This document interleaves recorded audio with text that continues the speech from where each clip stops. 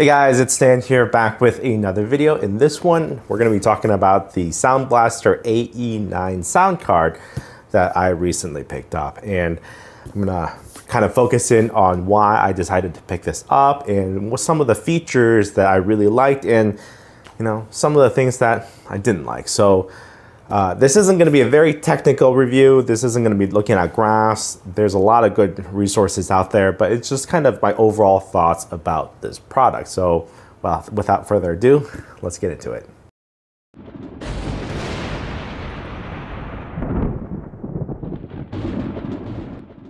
Now, I do realize sound cards are a thing of the past, really. Most of you guys don't even buy sound cards anymore, and that's primarily because motherboards integrated sound is just so good these days, especially if you pick up a high-end motherboard like one of those Asus ROG boards that have the dedicated little daughter boards or dedicated sections of the motherboard that have dedicated sound. That's perfectly fine for most people, but I'm not most people, and I am a tech YouTuber, so we only demand the best. Now, this is basically the best sound card you can buy out there. It's probably the most expensive as well. SoundBlaster needs no introduction. They've been around for decades now making sound cards, and the AE-9 sits at the very top of the range. There's really two main components coming out of the AE-9, the actual sound card and the ACM, which stands for, I want to say audio control module, ACM, audio control module. Yeah, I was right. And it really allows you to connect a lot of different inputs and outputs and have it all work together. Right out of the box, you get the sound card and the ACM module right underneath, and to the side here, you have a bunch of cables and manuals and literature. So you have the instruction manual, you have a quick start guide, you have the RCA cable, you get a toslink cable, one of those optical cables, as well as, is it a USB cable? I can't remember. A 3.5mm to RCA splitter. So that's gonna be coming in very handy if you don't have any RCA inputs on your speakers. Now, the ACM is connected via a single cable to the actual sound card using something like a mini HDMI cable. I don't know if it's proprietary, but it's definitely built into the ACM, meaning you can't swap it out. I really would have liked to see a USB connector on both ACM and the sound card. That would have been really nice to be able to get your own cable and get different lengths if you need to. However, since this cable is built into the ACM and cannot be removed, the cable is a pretty good length. My computer is decently far away from my monitor, and I have a 38-inch ultra wide, so there's a pretty big distance, and it was long enough. So if it wasn't long enough for me, probably it should be long enough for most people if their computer is on their desk or below their desk. On the back of the sound card, you have a bunch of connectors as well. You have two RCA connectors, and then you have a pair of rear and center for your 5.1 surround sound. You have an optical out and an optical in, which is nice if you have that kind of setup. And then, of course, you have the ACM module connector. On the ACM, you have a bunch of inputs and a big knob. So the big knob is good for changing the volume, changing the input source, as well as mute. So you just depending on how long you hold it for. So that's really nice. The display is a very bright white LED that displays the volume in decibels or the inputs, speakers versus headphones. And then below that, you've got a bunch of inputs. So you've got the headphone jack in, a headphone jack out. You've got one of those larger headphone jack outs, as well as a XLR in. This XLR in can provide up to 48 volts of phantom power. So it's quoted to be good for condenser mics, dynamic mics, and the like. So on paper, this whole package is almost perfect for what you should need for very good high fidelity outputs, either headphones or speakers, and also have an array of inputs for your gaming or whatever needs or broadcasting needs. So That's at least how they advertise this product. And coming in at over $300 some, this is certainly a very premium product. All that said here, then, the question is, how well does it work? And actually, before I get to that, let's talk about the install process, because installing the sound card is very straightforward. Just slide it into the PCIe Express slot and power it with a PCIe cable. One of those 6-pin cables is enough to power this sound card, and then connect the ACM module around the back.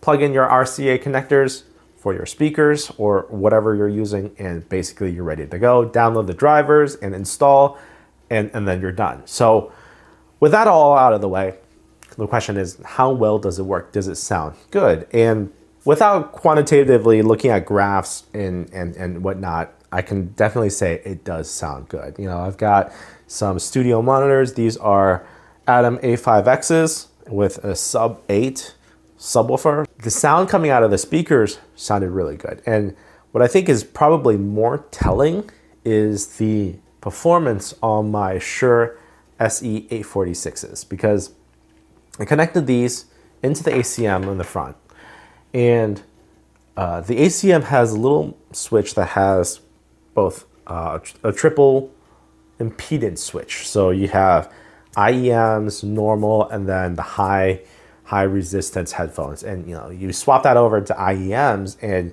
you have the ability to turn down the volume all the way down to extremely low. And especially because this is a very, very low impedance IEM, you get a lot of hiss in a lot of different types of sources. I'm glad to say that with the IEM setting and turn it all the way down to negative 90 decibels, there was not a single bit of hiss. And I guess that's where the 129 dB DAC comes in, because the sound is just, it's great. On some MacBook Pros, for example, you plug it in and you get that little bit of hiss on a lot of audio players. These are just way too sensitive for most things. So I'm really, really happy that the ACM module works very well. One of the problems with one of the previous SoundBlaster sound cards, the ZXR with that old ACM, that thing hissed so bad that it was just unable to be used. This thing is great. The ACM output is great. The sound is good. There's a lot of software and a lot of abilities to change profiles, do the EQs, change configuration, virtual 7.1 surround sound, virtualization. Quite honestly, I'm not a huge fan of the creative profiles. I'm not a huge fan of mixing and playing around with a lot of the gaming features. I really just prefer sound coming out, as clean as possible, without all of the mixing and whatnot.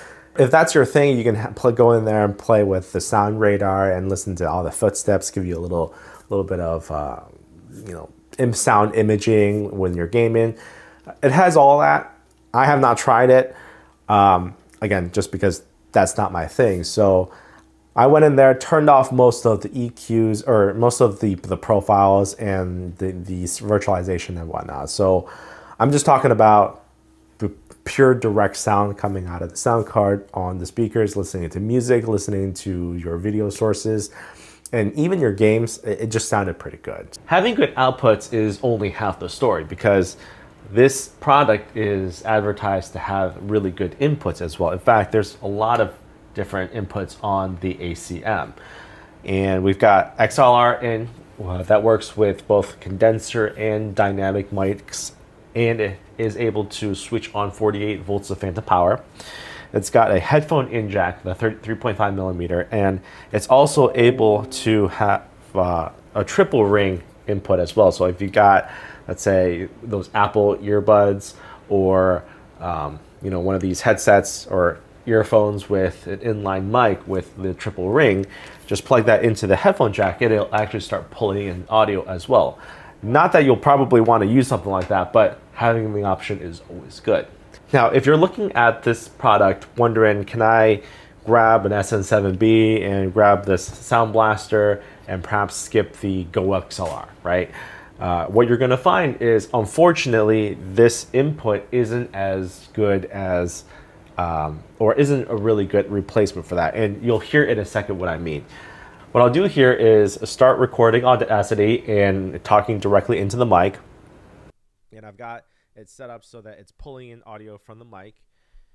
And we all know that the SM7B requires a lot of gain to be able to get proper audio. And what you're probably hearing is very little volume from the Audacity recording. So there is an option here that has a microphone boost of 10 decibels. And by boosting to 10 decibels, you can see there's a little bit of, it's picking up something here. But it's only until you get to 20 decibels and talking maybe 2-3 inches away from the mic where you're actually picking up proper amounts of volume. This amount of volume is just about right for the sounding of this mic. However, the problem is most likely you're hearing a little bit of buzzing as well. Because we've boosted the mic input by 20 decibels, there's a little bit of static, and hopefully the recording is picking it up. Otherwise, actually, I'm just going to shut up for a moment and let you hear that. Hopefully you heard it. When I was playing back, listening to this device when talking, I heard that buzzing when I've turned up my speakers. I could hear it coming back through. So I guess the takeaway is that it will work. It will power a SM7B if you crank it all the way up to 20 decibels of boost. However, the audio line is not as clean as it needs to be able to properly drive this mic. The last thing we can potentially do is to turn on a little bit of noise reduction. And in here, you can hear, as soon as I turn on this noise reduction, what you'll hear is that the hissing goes away. However, the sound quality gets completely destroyed. It just doesn't sound as good anymore. So let me just be quiet for a moment. And again, hopefully you hear that there's no longer any hissing. But again, you don't buy this product to turn on noise reduction to get rid of the hissing. Sadly, more likely than not, you'll still have to go get a Go XLR Mini or Go XLR, and if you're planning on doing streaming and whatever with this microphone, to be able to get that good clean audio input. Now, as a baseline control, what you're hearing right now is from the Yeti X microphone.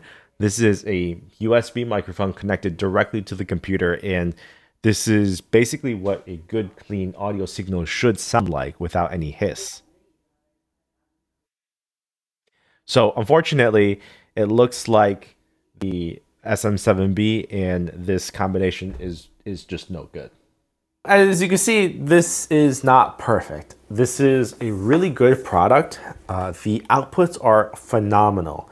The ability to change between speakers and headphones with a push of a button or click in the software without going in and changing default settings or whatever is great. I always wanted to have something that swaps between speakers and headphones by just hitting a button here without things crashing or without things, software not working, or like iTunes. iTunes sometimes stops playing when you change sources, right? So having that ability to do that mid-song and have it just pick up right where it left off is great. However good the outputs are, the inputs of this device is kind of where it's a little bit lacking. You heard this hissing noises. The SM7B is a dynamic mic.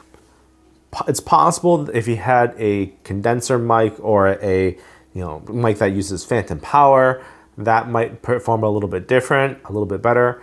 However, at least the example that I was showing you guys, the SM7B, was not working well with this device.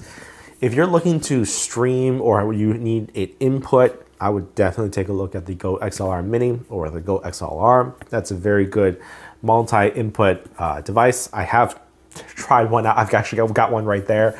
And maybe I'll do a video on that at some time later. But that's another topic. Hopefully this gives you a kind of a good idea of what this product is all about. If you have any questions, of course, go ahead and comment down below as well. And as always, if you found this video useful, make sure to hit that like button, and I'll see you guys in the next one.